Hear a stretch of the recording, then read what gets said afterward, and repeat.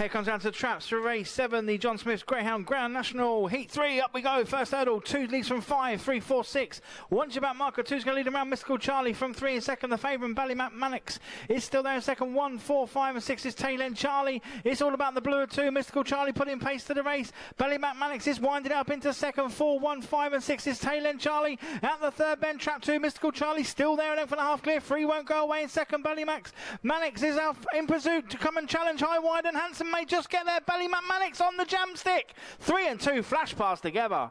That was a good race for the Grand National. Photo finish. Photo.